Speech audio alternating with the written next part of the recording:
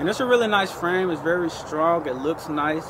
And again, the only thing that he didn't show you on his videos was how to actually hook this thing up together. It's fairly easy. You really don't need a video or somebody showing you how to put this together, but I will go ahead and show you how to do that in this video. So you should have everything that you need from watching my past videos as far as the internal components and just looking at his videos. And I mean, you should really have a solar panel up in no time if you do want to go ahead and still build a solar panel. But what I recommend is, if you want to build a solar panel with the aluminum frame yourself, build one on a larger scale. I think you'll save a little bit more money doing it that way than doing it what I was doing, because considering I'm not going to really build another solar panel by myself from scratch, I was really kind of wasting a lot of money there with the slide guard.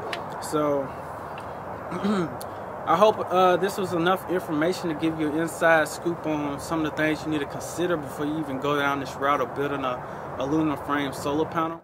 Now, when you receive your package in the mail from Mark, the only thing that's included is the nuts, some screws, some L brackets, 2 different sizes, and then you got the outside frames, of course, of the channels. They are 2 different sizes, as well as the L brackets. You get 4 of these small L brackets that actually hold the glass together, or in place, I should say.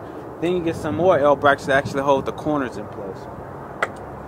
And the only tools that you need, I just used the 4-head screwdriver and some pliers. So these are tools that most people already have in their homes. So it is a really simple process, and the tools needed to put it together are really simple tools that you should already know how to use. So let's just go ahead and get started here.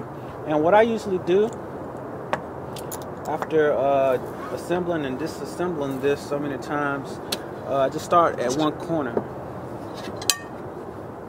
So just putting everything else to the side here.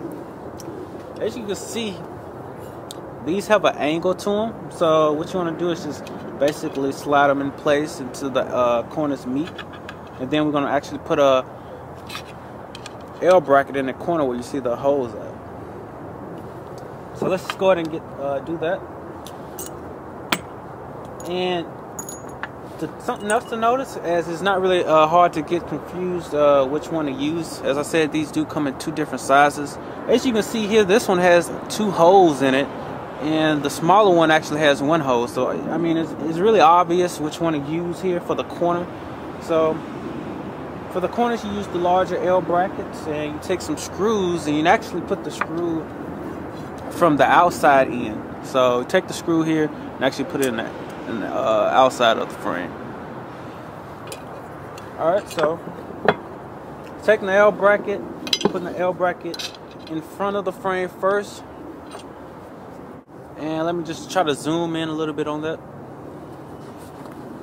So we're going to take this screw and put it inside the L bracket. Then we're just going to take a nut, is what I do, and just go ahead and put the nut on it. Don't screw it all the way tightly. And I'll show you what I'm doing here in a moment. So I'm just screwing it with my hand as far as I can.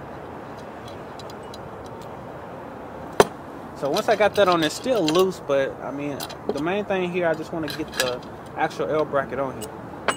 So I'm going to take another screw and do the same thing to the other side. Just from the outside, I'm going to put the screw in and just twist it on there with my hand.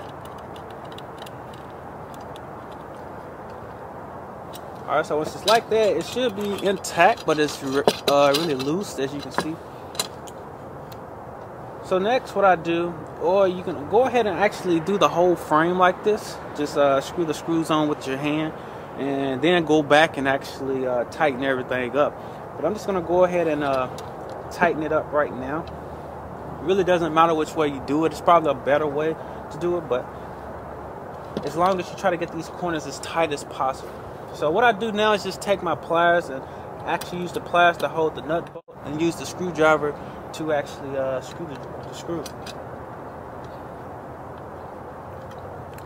So just trying to screw this as tightly as possible, but at the same time, what I'm trying to prevent is the gaps. I don't want any gaps in here if I can prevent that. So at the same time, you kind of got to hold it together really tight, or try to have someone out there with you while you're trying to assemble this. Try to just hold it really tight together while you screw it.